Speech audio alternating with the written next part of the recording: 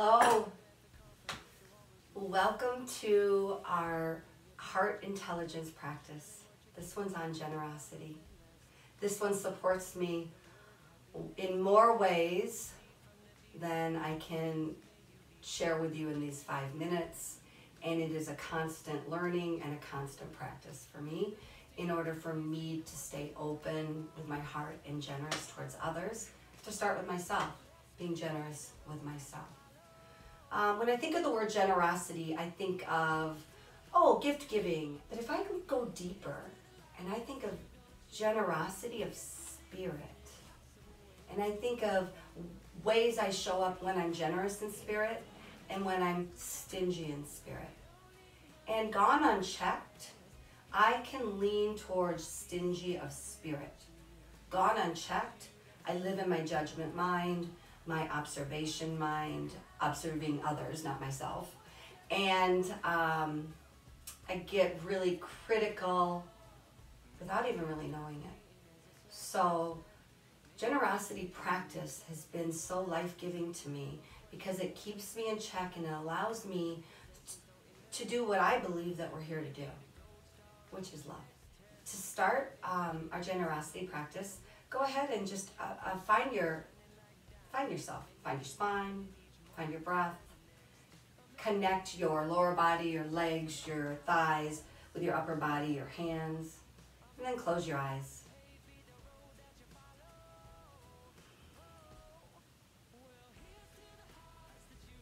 Generosity of spirit can be practiced in many, many little ways. I'm going to share 3 ways I like to practice it throughout the day. The first way I like to practice it is with a slogan that was gifted to me, and it's called For Fun and For Free. And when I live for fun and for free, I offer things without anything in return. Think about something in your workday that you do for a team, for a student, for a coworker. And think about how that action, which may have been so well intended and heartful in the beginning, is starting to feel a little thick. Now when you're creating that action, you're feeling a little bit, what about me? Oh, I'm doing this again. All right, well, this person's expecting it. The example I'm going to use is an example from with my husband.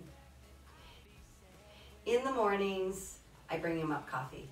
I leave earlier than he does, and it's a nice act. And when we were first dating, it was a for fun and for free, for real act. I just really wanted him to feel comfortable. I wanted his day to start out great.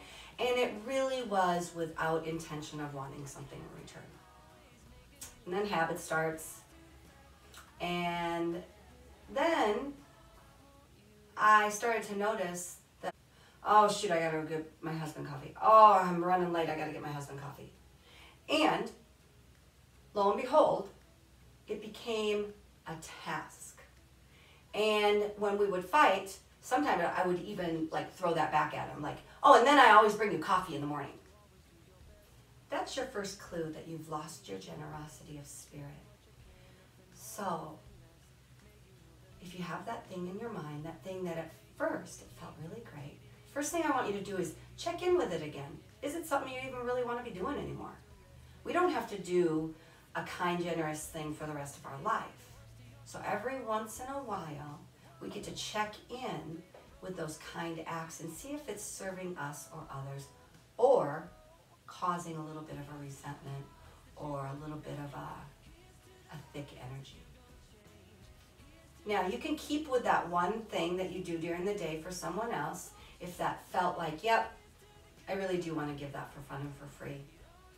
And I want you to imagine yourself giving that act, doing that. So I'm imagining myself walking up the stairs feeling really, really grateful. I have a hot cup of coffee in my hand, and I'm starting to create just even a little bubble up, anticipation of excitement of offering this to my husband, the person that I love and cherish. And by the time I offer him coffee, I have an energy about me that is for fun and for free, that is not going to hold on to this as leverage. And as a result, he feels that. And I feel that. And we start our day out right. Generosity of spirit. When we see somebody in need and we offer our help without a second thought, I see it so often in kids. Somebody will drop a container of crayons, and 2, 3, 4 kiddos will come up and help immediately. They're not looking for anything in return. They just saw somebody in need, and they leaned in to help. Lean in and listen. The lean in and listen approach is a wonderful thing to do on the daily. So whenever you're in front of another human and you remember, you can practice cultivating generosity. And all we have to do that is drop the storyline in our mind of everything that we've got to do, drop our schedule, and lean in and listen. Here's the truth. Every time I choose to do that, I receive so many more benefits than if I would have stayed stuck in my own mind. And my storyline is there to pick up anytime I want, and my schedule is still there. And I have found that by listening and leaning in when I'm with that other person, it actually gives me a little bit of energy to then go back and get things done in my own schedule. So without further ado, turn this off and go cultivate some generosity. See you soon. Always making me laugh. Here's to the fact that I'd be sad.